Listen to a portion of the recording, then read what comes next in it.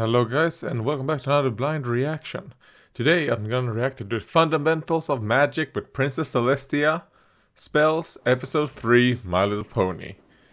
Anyways, it's another one of these, and I think they're decently cute. So, I mean, I'm gonna continue watching them when they come out. They're very short. The second one I enjoyed more than the first one. Yes, the one with magical creatures is the one I've enjoyed the most so far. So let's just start. Greetings, my faithful students. One of the best ways And we can here I harness am. magical energy is through the careful use of spells. Oh yeah, Snips and When you think Snails of a are spell, in You might imagine a set of words this, that you whatever say this aloud, is, this class. but they aren't always spoken as an incantation.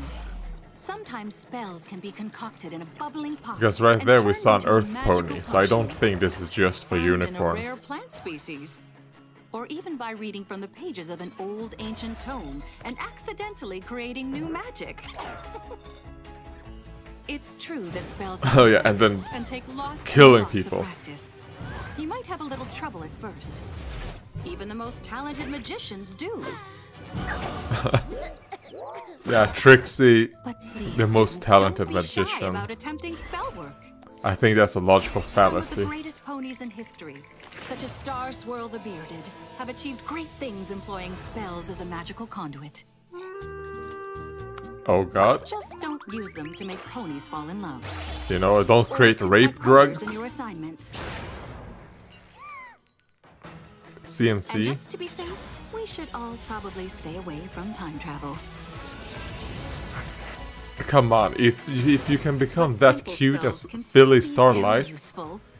I think. Who wants to turn an apple into an orange? Good job, Snails, or Snips, whoever that was. Alright, and that was that. Maybe it was okay. It was just okay. I wouldn't say like it's the best one.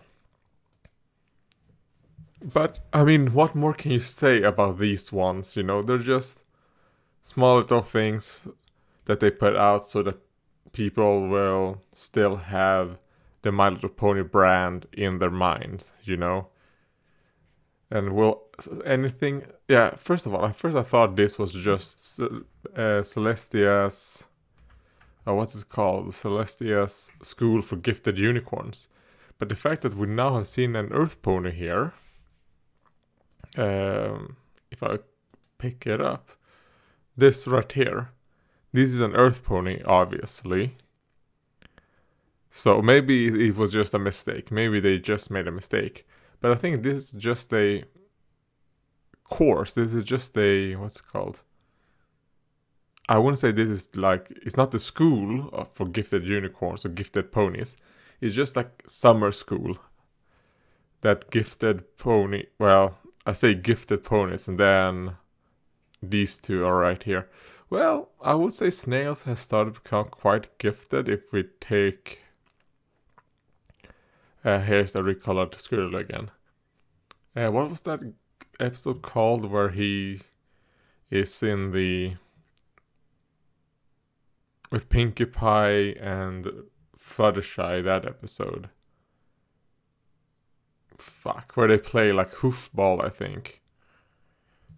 Yeah, he's become good in the background. We're seeing him in the background becoming a better unicorn.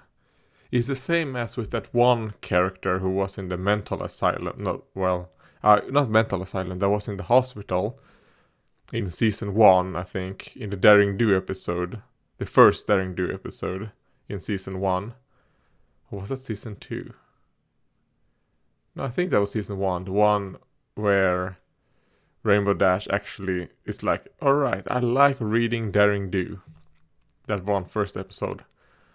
That one pony, if we look at her in the background, she used to be like mentally unstable, but now she's slowly over the seasons. She's become better, you know, she's no longer in like crazy people's outfit.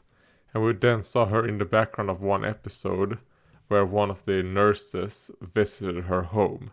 So that was nice. I like seeing those things in the background instead of them just going, here's Derpy. Hey, we heard you faggots like Derpy. Here's her in the background. Tee hee hee.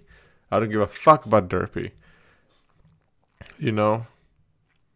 So yeah, that was my little rant.